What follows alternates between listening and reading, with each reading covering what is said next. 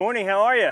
Okay. Joe Wassel was there, greeting the first RVer showing up for this year's Balloon Fiesta. Yes, ma'am. Just go out the door to first window right there in the blue building, okay? He and his wife have been here for weeks. In exchange for a parking spot for their fifth wheel, they volunteer.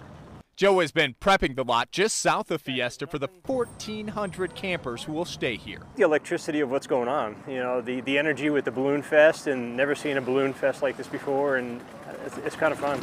And these people work hard. These are long days, 8-10-hour shifts some days, but they are reminded every single day when they look into the sky why they do it. You'll see those 3 campers who'll get you in the spot down there. You'll be faced in towards the box. Joe had not even been close to a hot air balloon before getting here. The anticipation is building for that first mass ascension. They had a little rally there a couple weeks ago when we first got here, and we went down by the field there. It's kind of fun, but I'm waiting for the big one. There are 1,100 navigators this year, people like Joe who help get everyone where they need to be. Just one man from Alabama helping to put on one of the greatest events our country sees. Todd Kurtz, KOAT Action 7 News.